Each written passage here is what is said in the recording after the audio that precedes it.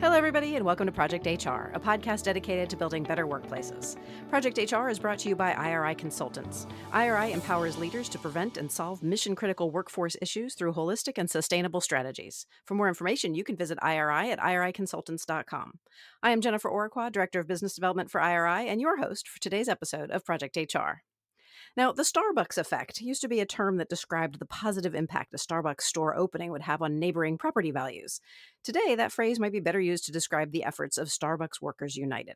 More than 300 stores in close to 36 states have voted overwhelmingly to form a union in the last year. Today, I'm joined by Franklin Coley, partner at Align Public Strategies, a full-service public affairs and creative firm that helps corporate brands, governments, and nonprofits navigate the outside world and inform their internal decision-making. Franklin is also the co-host of Align's podcast, Working Lunch, and today he'll be helping us take a closer look at the strategies surrounding this newly defined Starbucks effect. Franklin, thanks so much for joining me today. Yeah, happy to be here. So, Franklin, in the last episode of Project HR with IRI Consultants Mark Codd, we explored the world of independent unions and the rise of employee-led organizing. So with that as our background, today I want to take a closer look at what's been happening at Starbucks specifically and what employers and HR and labor teams can do. So at the risk of repeating what we already know, let's just set the stage with a quick run-through of the timeline and how quickly this can happen to a company. Just a year ago, there were 0 unionized Starbucks locations. All this started in 2 stores in Buffalo in December of last year.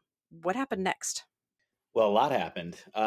It's hard to believe that it was less than a year ago, but yeah, if you go to moreperfectunion.us, which is a kind of labor affiliate and backed site, Law 360 has a map as well of all the Starbucks locations. You can get the total count. So over that period, we now have 257 Starbucks stores in 35 states that have won union elections and 336 stores in 38 states that have filed to, go through the process. Mm-hmm. So, I mean, massive amounts, just unbelievable amount has happened in the past, let's see, 10 months, 11 months, something like that. Yeah, crazy. Yeah.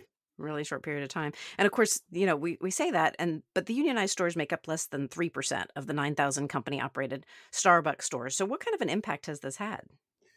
Yeah, that's true. And actually, to put further context around that, there actually are unionized Starbucks locations. They're licensed locations, usually done by institutional food providers and airports or on university campuses, that sort of thing. So it's, Starbucks has had experience with unions. In fact, early on, some of the Seattle stores were unionized by the UFCW. But yes, it still overall is a small percentage, writ large, the entire system.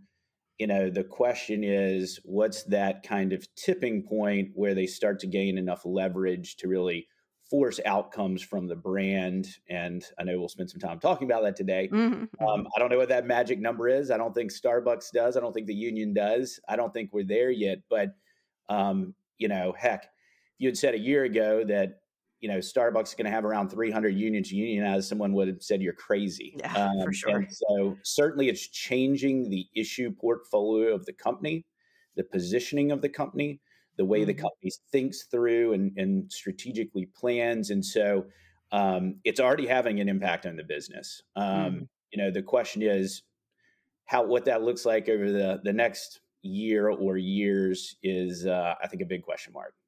Yeah, and I think it's particularly notable because prior to these organizing actions, prior to the pandemic, with few exceptions, the Starbucks employer brand was as an employer of choice, offering perks and benefits that aren't often available to employees in the quick serve industry. So what changed? So it is, and continues to be an employer of choice. And a lot of workers have and continue to work at Starbucks because of their benefits package. They offer a bunch of unique benefits that you can't really find elsewhere in the entry level and employer space. This primarily is not so much about Starbucks and pay and benefits, I would argue. I think there is something that is happening in the American economy coming out of the pandemic, a lot of kind of clashing trend lines that all came together within these Starbucks locations and create a unique set of circumstances. But this is not just happening within Starbucks. We have a petition at Lowe's and, Trader Mm-hmm. Joe's and Apple and, Mm-hmm. Amazon, all these other. So, and by the way, all through the restaurant industry, we'll probably talk about in the coffee segment, and all these groups are affiliating with different unions. So there's something more fundamental happening in the economy with frontline workers. It just happens that Starbucks was kind of uniquely positioned, uniquely exposed and vulnerable to this thing taking off in the way it did. So all that's a very long-winded way to say that Starbucks is an employer of choice. They're above the rest of their competitive set in pay and benefits, Mm-hmm. and that has not slowed this year of union organizing. Well, and you mentioned that this, of course, isn't the first time a union has represented Starbucks workers, but this is the first time it's really taken hold. So is this, as you mentioned a second ago, is this something about our economy? Was it the right time, the right place? Or is it something about Starbucks Workers United? Are they bringing something to the table that these workers haven't seen before? Probably all of the above. And in the context of this question, I think it's helpful to think about the Starbucks campaign in like two different phases. The first Okay. phase being the Buffalo campaign and then the Greater Hmm. Boston campaign, the first two markets to organize. Hmm. And then the rest being the latter, 300 or whatever, right? So these first two areas, first off, we had a wave of independent coffee chain organizing going for 6 months or a year. And prior to that, we had, even before the pandemic, we had a wave of brew pub, distillery Hmm. organizing across the country. So everywhere that it was, okay to have a upturned mustache or, maybe a waistcoat and be behind the bar, Hmm. where you're making a drink as a craft, whether right, it's kind of a different type of employee, it's Hmm. a different level of skill, but we have a wave of organizing. Surly, Goose Island, Anchor, Fair State Brewery, all this, and then it kind of moved into the coffee segment. We had upstate New York, Gimme Coffee, Spot Coffee. We had Darwin's in the Boston area, Hmm. Pavement, Diesel. So we were saying to our clients, for at least a year, that the coffee segment during the pandemic, we were seeing a lot of activity and it was going to jump to a chain. We didn't know which, and we Hmm. didn't know if it was going to be a brew pub chain or a independent coffee chain or both. And those initial campaigns in that uh, Buffalo market and Boston market, Workers United was essentially salting. That's a little bit of a strong word, but salting coffee shops in the entire region to organize the labor pool in Buffalo. That was their intent. And this is documented in the press. Hmm. Unite Here was doing the same thing in Boston. And right around the time in the Boston campaign, they actually won a contract with Darwin's for $15 an hour. Why Starbucks workers were going to essentially vote there. And it just kind of threw gasoline on the effort. So Unite Here stepped out of the way in Boston and allowed the SEIU to take over. So the SEIU wins in Buffalo.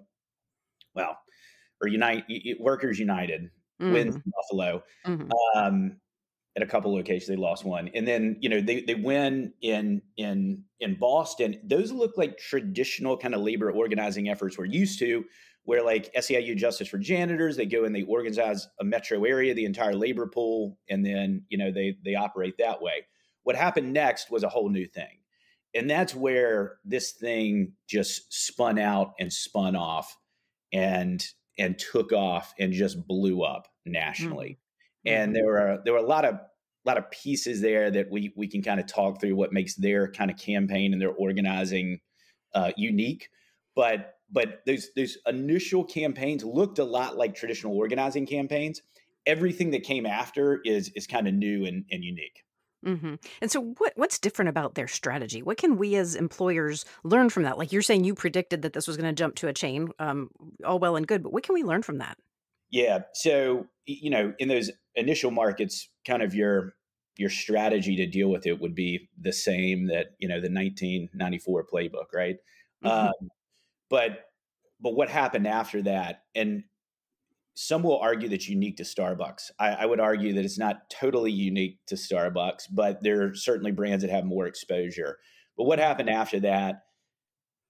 We can do a separate podcast on it, but the employee base is different today, right? They're digital natives, right? They're kind of the Zoom generation, and they're more progressive. They expect more out of their workplace.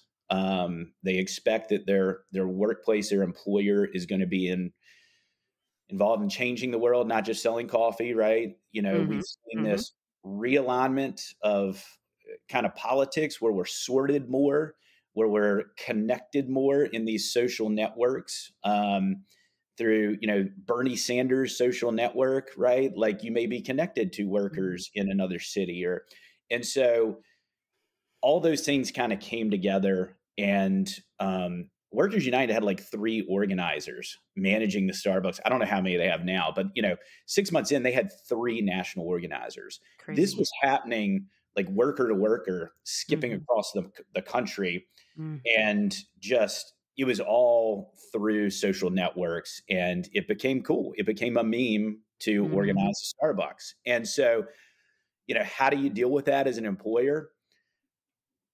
That's not easy. That is really, really difficult. It's going to be different for every brand.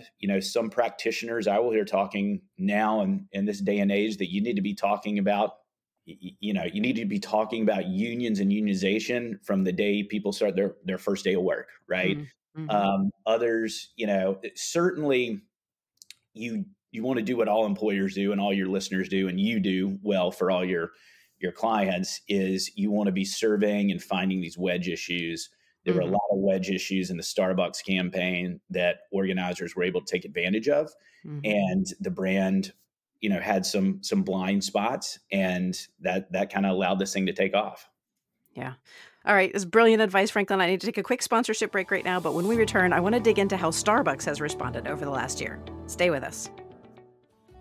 Labor relations is changing rapidly, and it can be frustrating if the tools you're using are not keeping pace. If you spend too much time searching for what you need, or you find it challenging to collaborate with your team, it's time to think about your employee communication resources in a different way. You need a labor relations platform that will help you connect with and educate employees. Proofbox solves these problems by offering a robust labor relations library of videos, e-learning, and ready-to-use websites at an affordable price. Whether educating employees or supervisors in preventive mode or in the middle of a union organizing campaign, Proofbox is like Netflix for labor relations. Learn more today at bit.ly/proofbox and make sure your tools are keeping up with the pace of labor relations today. I'm back now with Franklin Coley, partner at Align Public Strategies. And Franklin, 80% of the Starbucks stores, around 245 of them who have taken the organizing effort all the way to a vote, have voted to unionize. And I think you said 257.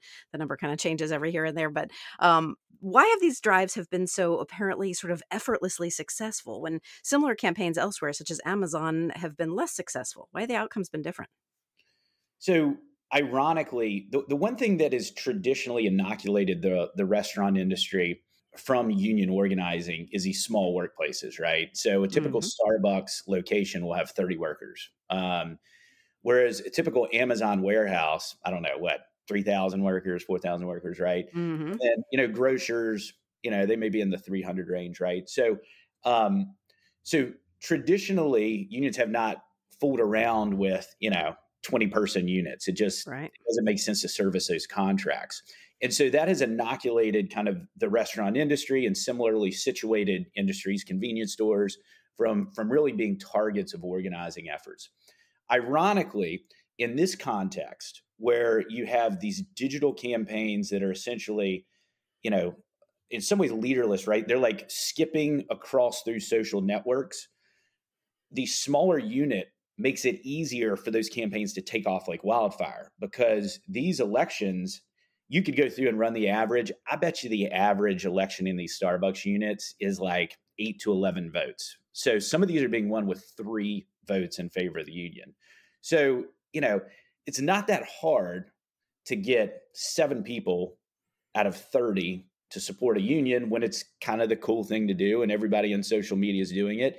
And there's these other dynamics in play, right? You can walk across the street and get another job at more pay tomorrow if this doesn't shake out, right? So that is not the case in an Amazon warehouse.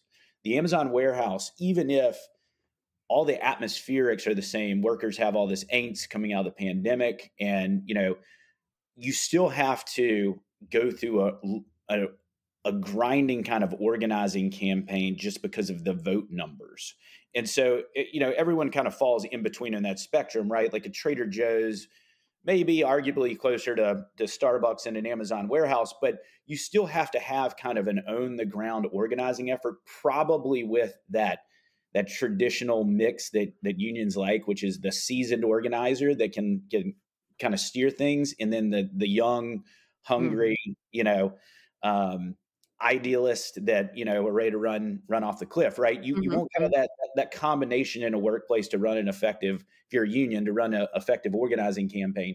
You need a lot more of that to win in Amazon. In Starbucks, in a small unit that 3 people decide next week out of nowhere because they saw something on social media, they're going to file an election petition. They may have to only convince 2 other people to win that election. Right. So that's like one of the big fundamental differences in my mind, between Starbucks and some of these other organizing efforts.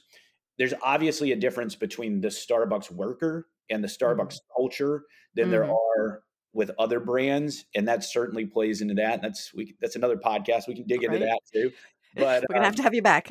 Yeah, but I think those fundamentals, I think, are the reason why this thing just blew up and took off like kind of grass fire.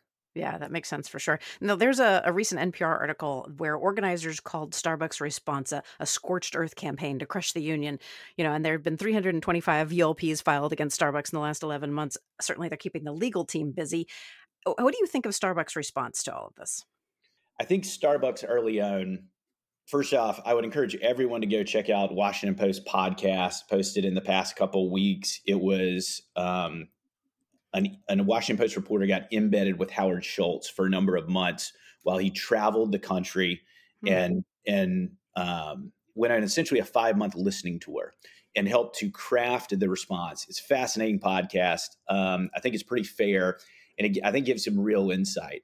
I think they really messed up in the early markets, Buffalo and Boston, and I think they allowed this thing to kind of get out. And once it had so much momentum, it was hard to stop. And so there's a couple ways to break this down.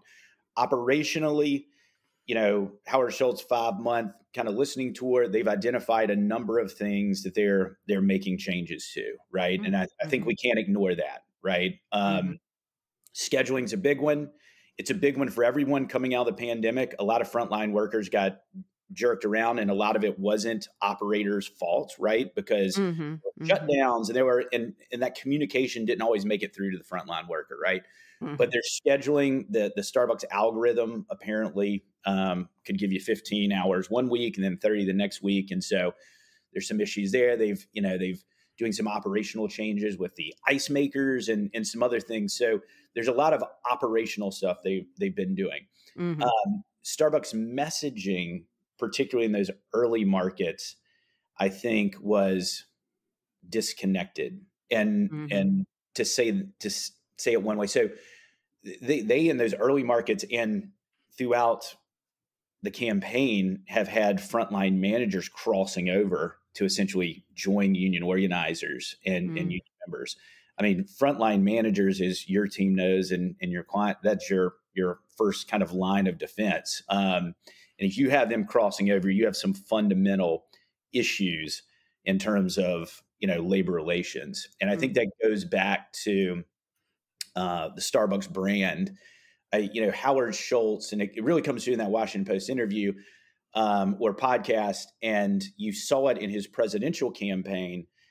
And it's hard to separate Starbucks from Howard Schultz. And, it's like a private company in a way and not like a mature kind of public company. Like so much of his imprint is in the company, but he sees this lane in America, this progressive lane that is kind of pro-business. And you saw that in his presidential campaign, or short-lived exploratory committee. And that lane, I don't know if it exists anymore. It's certainly very narrow, right? So, and I think that is a internal and external messaging challenge for them that they're going to continue to grapple with. The last thing I would point to, and we could talk about this forever too, but the last thing I would point to is those first elections. I mean, the SEIU was never talked about. Workers United.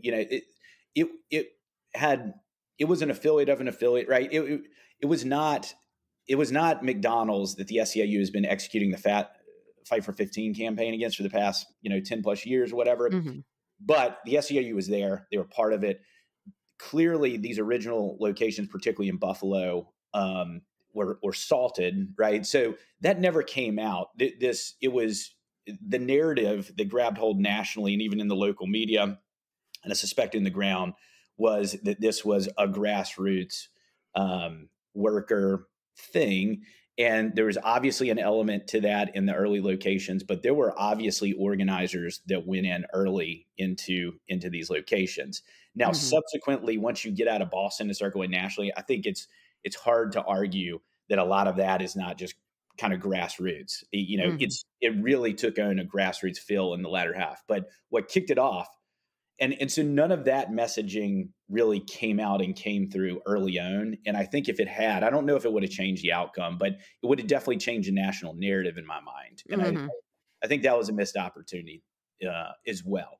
But look, hindsight's 2020. It's easy to look at all these converging trend lines in hindsight.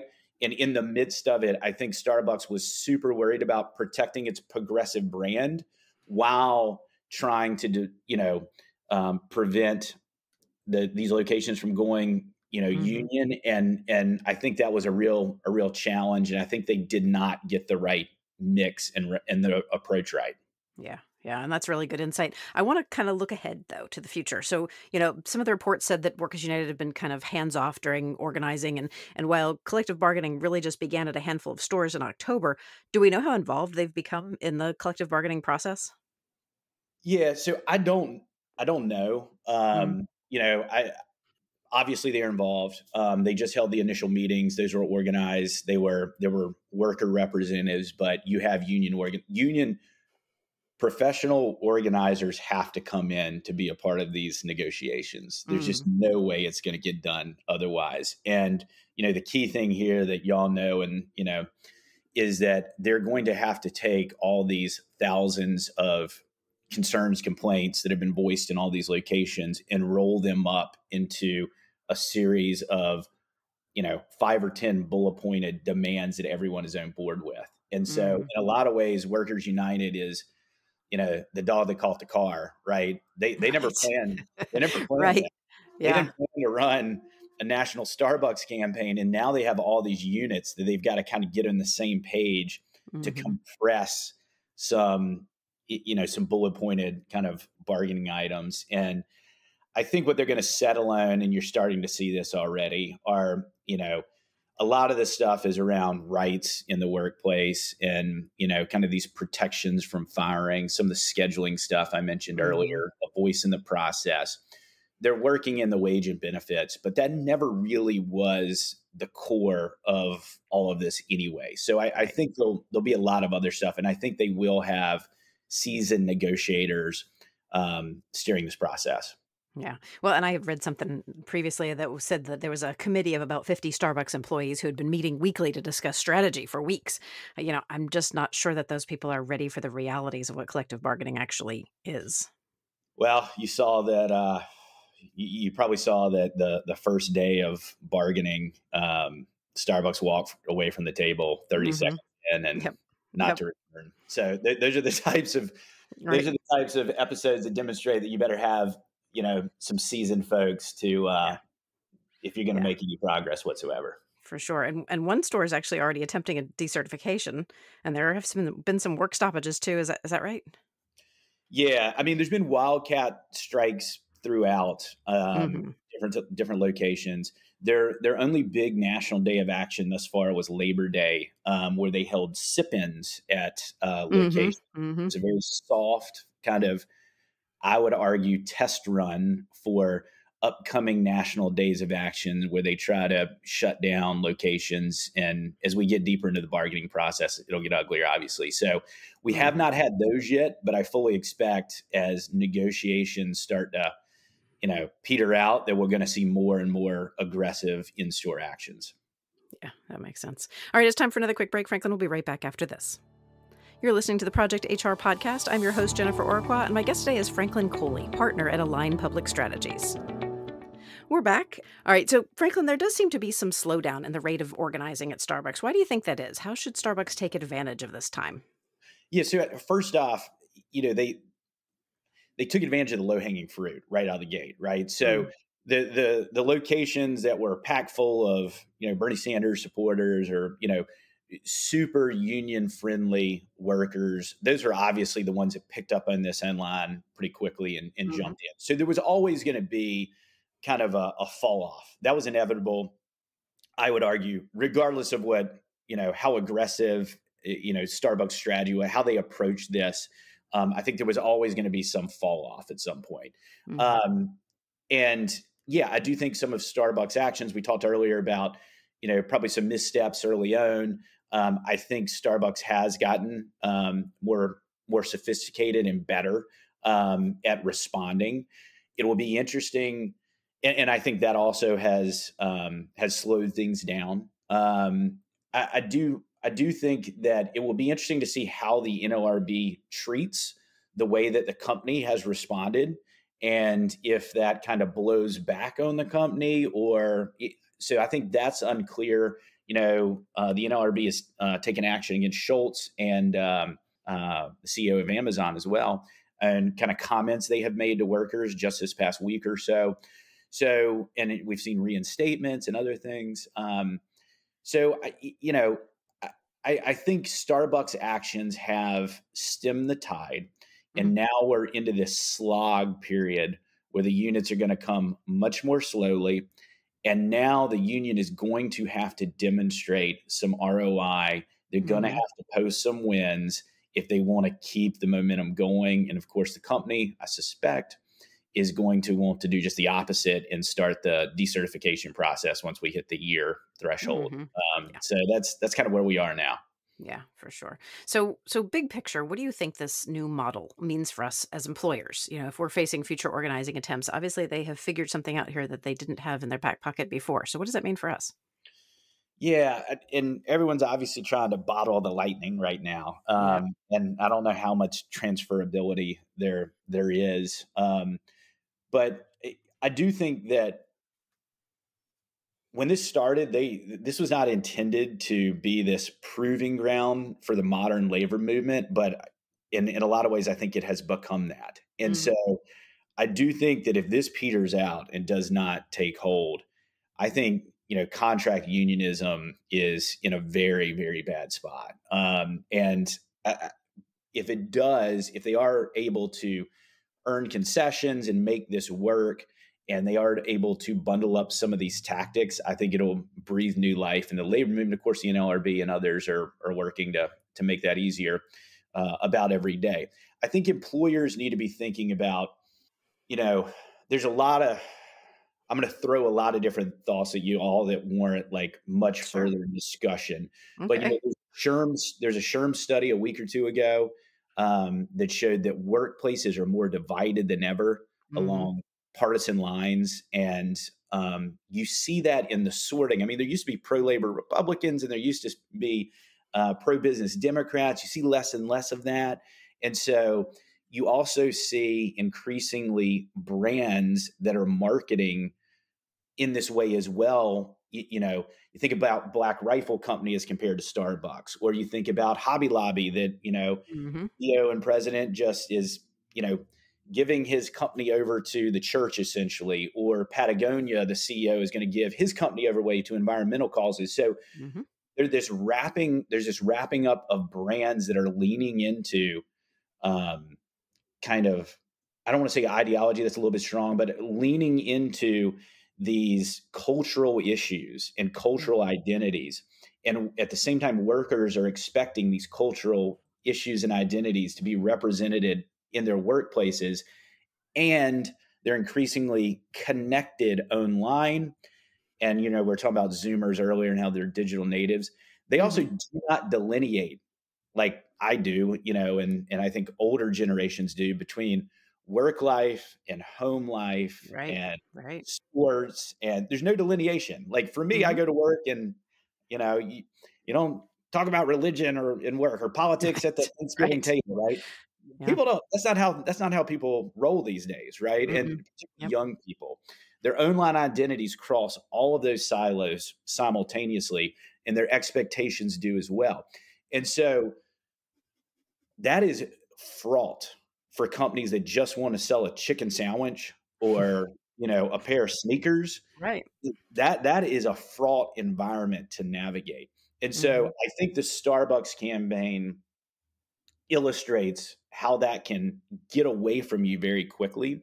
And I think that is the challenge in this environment on a moving forward basis. And it's going to be different for every brand because your public positioning and how you market yourself to consumers and how you attract and retain workers, that culture is different from brand to brand.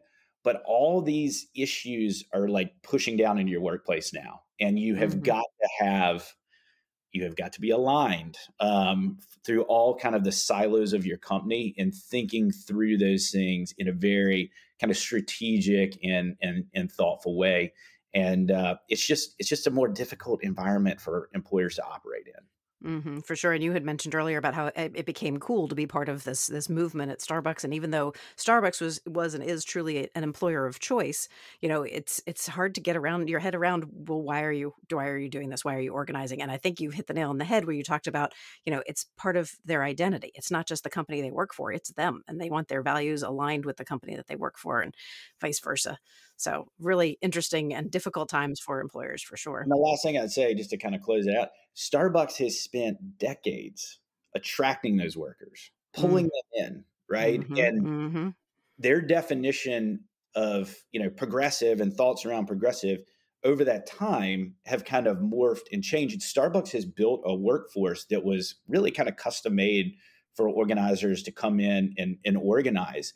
And that's because that the type of worker and the type of way that the brand has positioned has just society has kind of drifted that way. So anyway, Hmm. super interesting. Thank y'all for having me. I'm glad to come back anytime you wanna chat more. Outstanding. Yeah. And we've mentioned your employer, Align Public Strategies, several times. Can you tell us a little bit about what you do and how you can help companies facing this kind of situation? Yeah, we're often looking at all these external events and in the political space, and in particular, and helping companies take the external world back inside and kind of think through their positioning. And so, Hmm. relative to this conversation, obviously labor relations is happening within the four walls, but a lot of this stuff, as we just talked about, Hmm. is happening outside the four walls. Yeah. And you need smart people on both sides to make sure that everything's aligned. So Yeah. that's what we help companies do, kind of think through that. Very nice. I also wanted to ask you about Align's podcast, Working Lunch. I know you have your Starbucks Watch segment on Working Lunch, and you've recently talked about Chipotle, even Target. What other topics do you cover? Yeah, all that on a weekly basis, and get into a lot of labor policy. So our little niche is kind of the entry level employer space. So Hmm.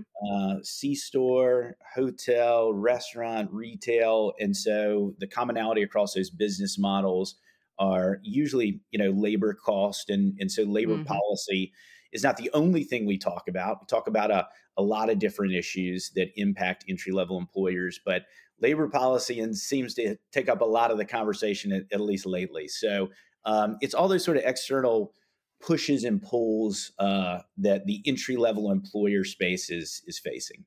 Very nice. So, if our listeners want to find out more about you, about Align Public Strategies, or your podcast, where should we go?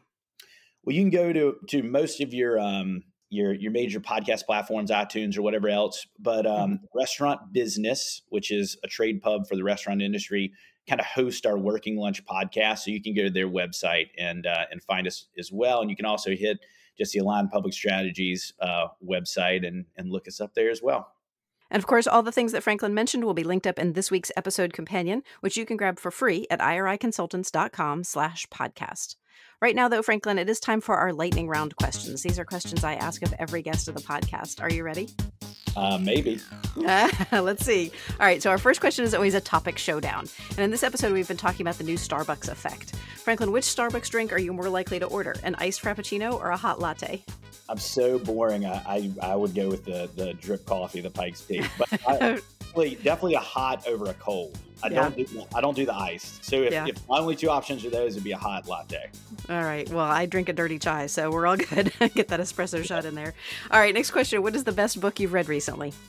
So I've just started reading this, but this is for the benefit of our previous topic. Secrets of a Successful Organizer, available at Labor Notes. And this is this is kind of the Bible of the Starbucks organizers. It's fairly short, and it has a bunch of case studies, so you can jam it out quickly. But I'm only like 30 pages into it. All right, we'll go check it out. All right, what is your favorite thing about the work that you do? Probably this, just kind of strategically thinking through things and looking for those win-wins. I truly believe that the brands that are smart about this stuff, there's a win-win spot. Always, and trying to find those win-win spots for companies is what I enjoy. All right, very good. What's the best piece of advice you've ever been given? My dad has given me a lot of good pieces of advice, but in kind of the professional context, I ran a campaign for Congress for a guy named Sandy Lyons, and he was a former CEO of a big fiber optic company, and he basically said, as a salesperson, leave your job with the company before you go back on your word with a client or with a customer. And I was kind of took that with me. And I think that's important to maintaining relationships, that kind of commitment. That's nice. All right. Last thing, who or what inspires you? Who or what inspires me? Probably is in the professional space, probably politicians that go against the grain, Republican or Democrat otherwise, but are willing to stand up and stake their political careers for what they believe.